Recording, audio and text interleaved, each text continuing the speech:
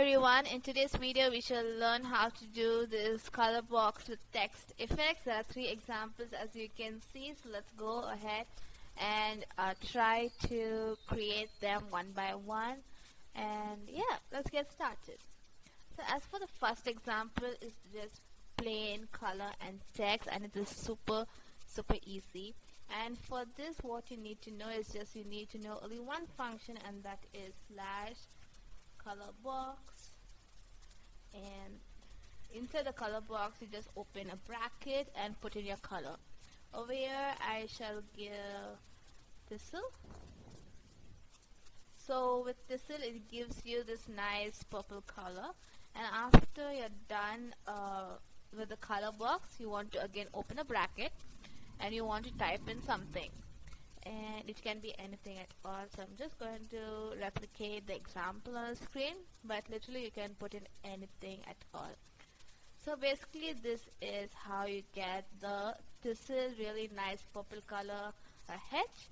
So if your word is about 5 letters, you go ahead and repeat this 4 other times with different alphabets, of course. So I'm going to go ahead and do that now.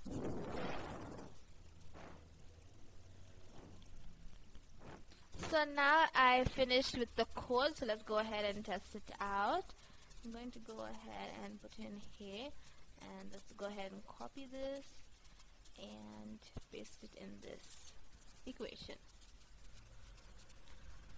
And there we go. And I did not change the color, so let's go ahead and change the color as well, because let's keep it slightly different. Let's give it salmon color, and for this let's give blue. Okay, that's bad. Let's give gray. Alright, there we go. Let's go ahead and turn this into 2. Okay, so there we go. So that's how you get this really nice color box with each letter or alphabet in it. So yeah, let's go ahead and get started with the second example.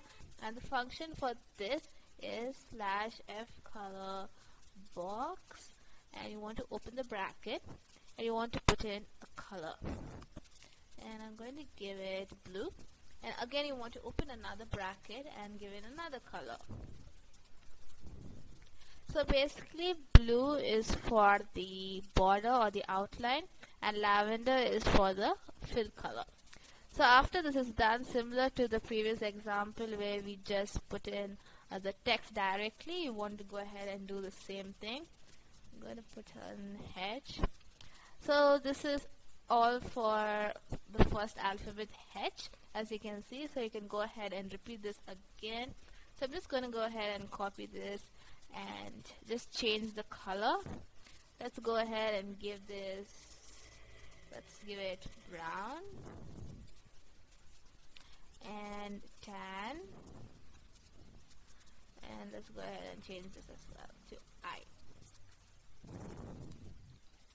So this is the end of the equation. So similar to the previous example, that is the fill color with text, you can repeat this for as many times as you like, depending on the word. If it is 5, if you have to do this 4 other times. So let's go ahead and test this example out. So let's go ahead and type in a word. So let's copy this and try it on an equation. And there we go. So this is how you do a border color, a fill color, and a text inside it. It looks really pretty cool if you ask me. So let's go ahead and learn how to do this border with text style effect in Notion, and the only function that you will ever need for this style is slash box. And as for function, you definitely need to open a bracket and type in anything over here. I'm going to go for H. And yeah, that's pretty much it. You want to repeat this again. So let's go ahead and do the same thing.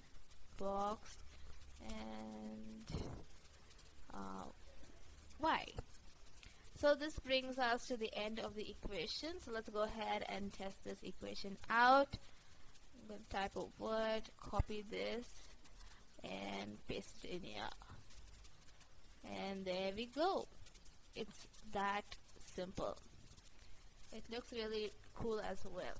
So this is how you do this 3 different text styles in Notion. One with just color, that is one with just the fill color, one with both the fill color and the border, and one with just the text inside the border. So that is really cool to do. And yeah, I hope you learned something from this video, and I will see you in the next one. Bye.